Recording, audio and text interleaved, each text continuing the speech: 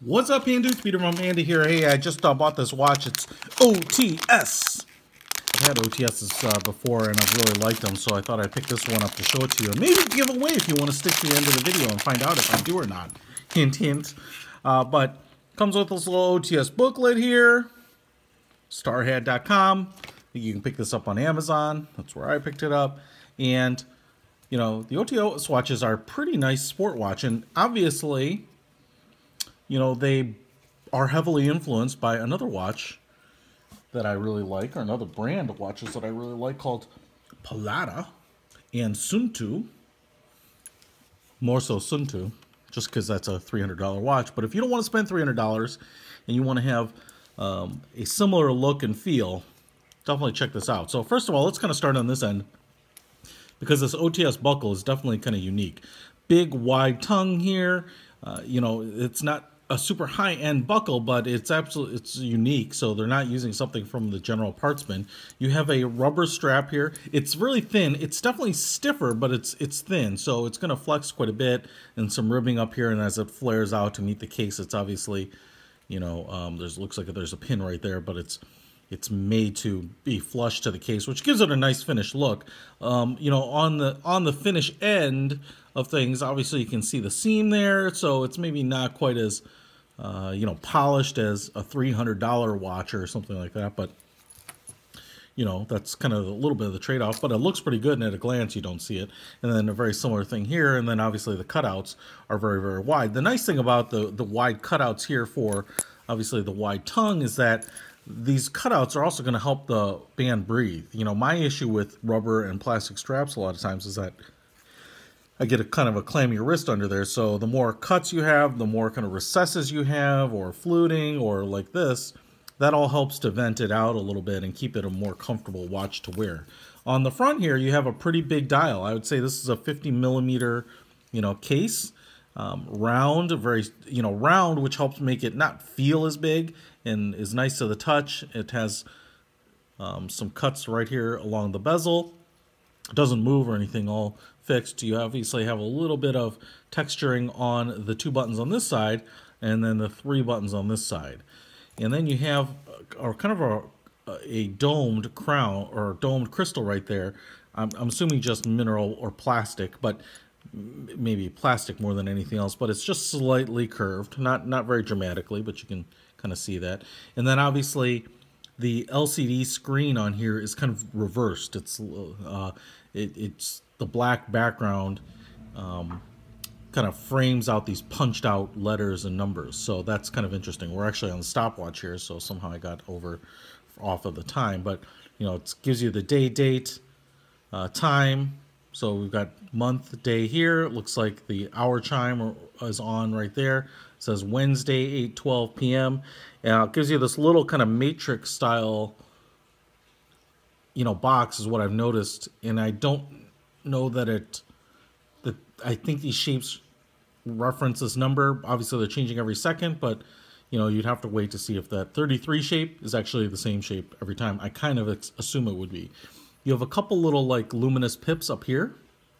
So, you know, you have degrees on this outer bezel, which kind of, you know, angles in here a little bit. So you could use this, you know, for a little bit of orienteering. Presumably you would need a compass, which I don't believe this actually has, but if you had your own compass, you could use that. The mode down here gets you to stopwatch. Looks like it's been running a while. If I start it again, stop, reset down here.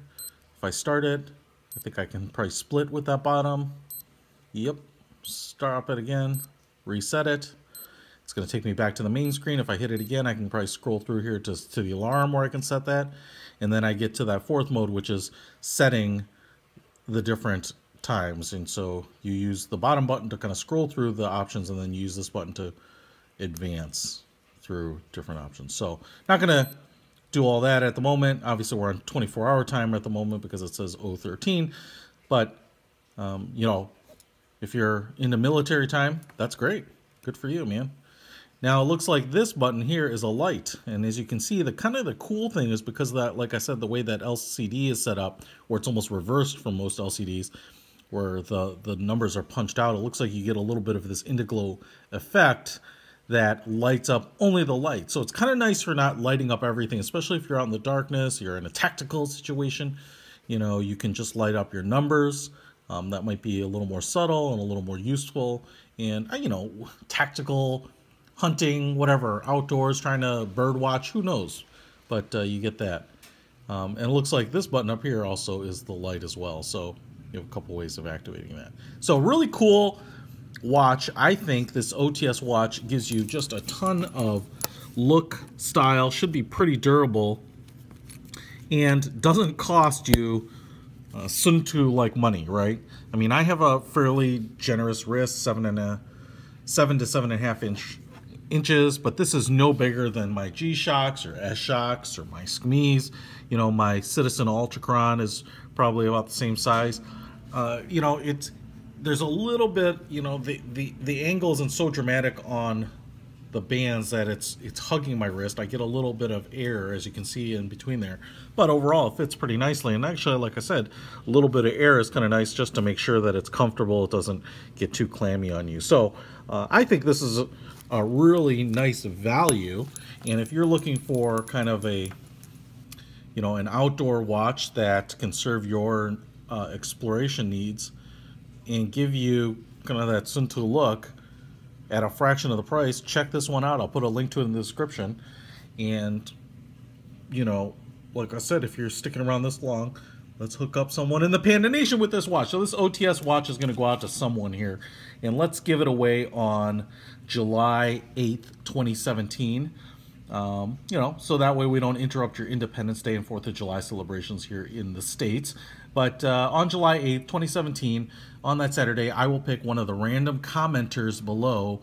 You have to live in the US or Canada to receive this because that's where I can afford to ship it to. So all you have to do to enter that is like this video, subscribe to my channel, and then comment below what the country that you live in somewhere in the comments so that my random comment picker can, so that I can verify that the random comment that gets picked is in an eligible area. And then we'll put this bad boy on your wrist so that this summer your adventures can be accompanied with this OTS sports watch. Peter Von Panda, out.